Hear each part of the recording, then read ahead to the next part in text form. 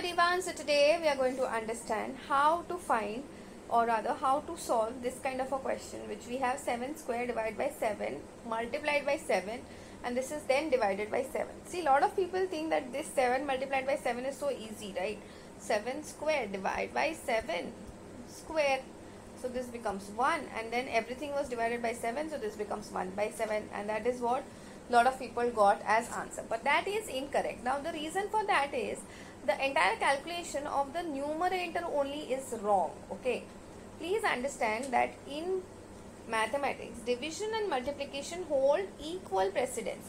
So in sums like these, you will just go from left to right. Whatever operation happens first from your left hand side has to be done first. So first we will divide 7 square divided by 7, which is just 7 multiplied by 7 over 7.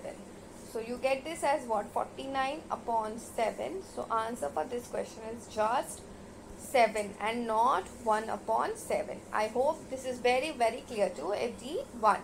That's it for today. I will see you in the next video.